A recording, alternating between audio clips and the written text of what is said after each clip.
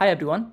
In this video, we are going to talk about a AI-powered research assistant called as Afforai. Afforai is a tool for students and researchers. It compares itself to other popular tools like Zotero and Mendeley. Along with being a reference manager, it also has other AI-powered features that can help you to make your research workflow more efficient and more effective. In this video, we'll talk about some of the major features of this tool and how it can help to level up your research workflow. Before we dive into all of this, let us talk about the pricing of this AI powered tool.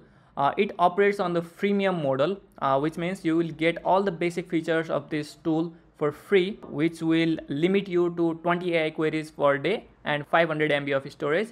If you switch to the paid version, you will have access to some of the paid features such as advanced AI models using GPT-4 and Cloud 3.5 Sonnet, or you can also bring your own API keys. You can get started with Afforai for free and check whether this is the tool that you need or not. So now I will log into my account and show you some of the basic features of this tool Afforai. So this is the interface of Afforai. Let's talk about the first feature, that is using it as a reference manager. So you have the option to upload files. You can upload your reference material using three methods. First is by uploading the file, second is uploading the URL, and third is by uploading the UI. I'll just click on upload file, and I have downloaded some of the research papers that I used for my bachelor's thesis. So I'll just select these three research papers and I'll upload over here. And it supports upload for all the popular formats such as PDF, docs, text, markdown, EPUB, presentation, PPTX file. So I'll click on upload and it is being uploaded over here. Once it is uploaded, all of these files will appear over here. Now here you have all the reference material. If you click on any of these reference material, it will take you to this info section where you can add a tag. And here is one important feature, that is citation, which is automatically filled by this tool. When you right click on any of these reference material and click on this generate citation, it will auto generate the citation based on the information that was previously shown on the sidebar. You can also edit and add more information on this citation section. Then you can right click on any of these references and click on generate citation to generate the citation, and you will be able to see bibliography and citation over here, both in preview. And copying this will add it to your clipboard just like this. In the reference manager, you can create multiple folders as well. Right clicking on the library will create a new folder, and by using folders you can differentiate reference materials for different projects. Another thing that I liked about this tool is that it has shared libraries. Shared libraries allows you to share the reference material with multiple people so that they can assist you in doing research. So you can create a library by just clicking on add a library, and here you have the option to create a shareable library. Clicking on this option will create a shareable library, which you can write, let's rename it shared library. Now you can add reference materials to this library and invite others to collaborate on this research. You can invite others to take notes, you can invite others to do literature review, etc.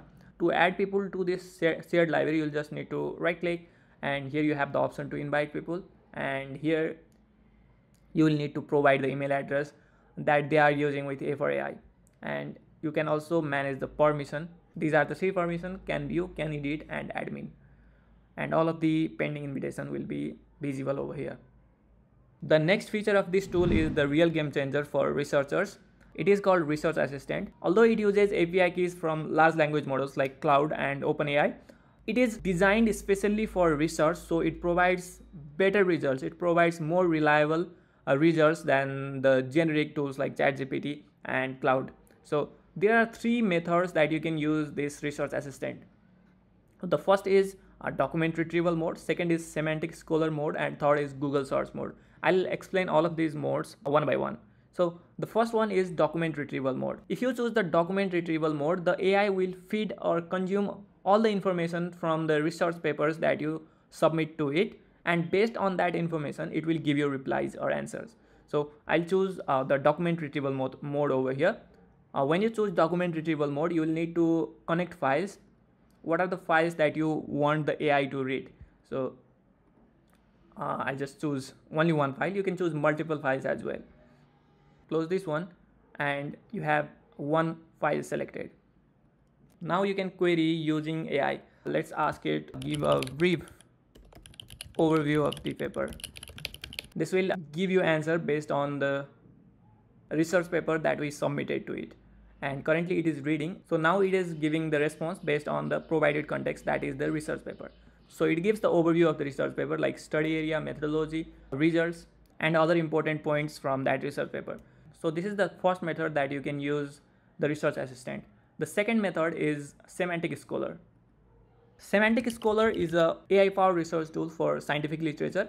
It allows you to source from research papers. It has currently over, you can see, it's like 220 million research papers that are indexed, and it allows you to search through those research papers. So I can just ask it to find research papers related to certain topic that I want to research about.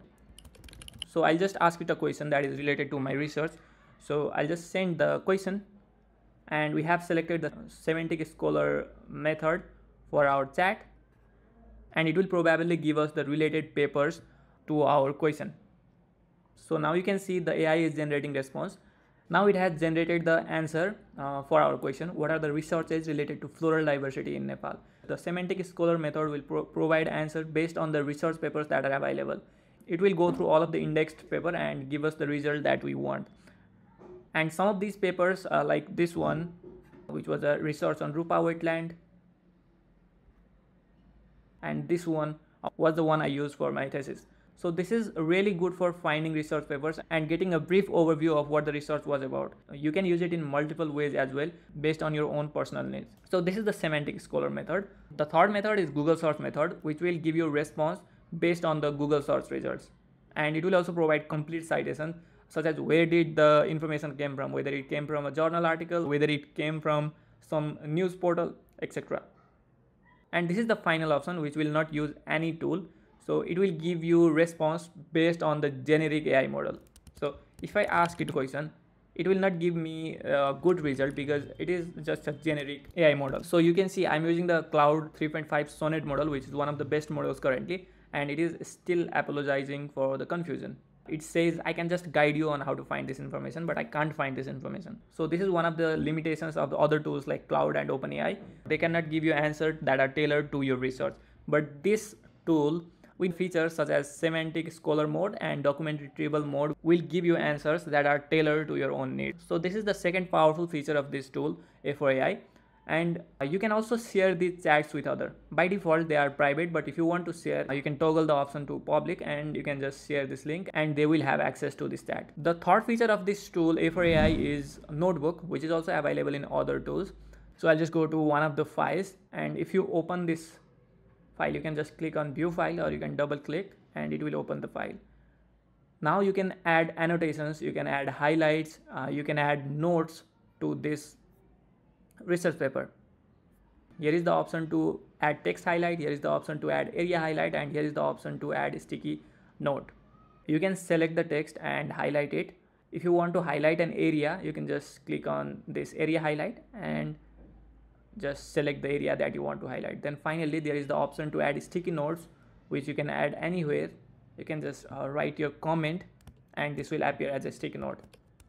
With the sticky note, you can also trigger AI so that you can directly ask questions over here. Let's say I write a question, give a conclusion of this research paper. This will give me results based on this paper. So now if you click on this, so you can see these are the major findings of this research paper. And this can be very helpful for saving your precious time doing all the manual work of reading hundreds of literatures and doing literature review for them. This gives you a more efficient and effective way to do literature review. So these are some of the important features that Afforai offers. If you are a student or a researcher or a professor, this tool can be very helpful in conducting an efficient and effective research workflow. I'll provide a special promo code that will give you discount on the premium version. Thank you for watching this video. I hope you enjoyed it. See you next time. Bye.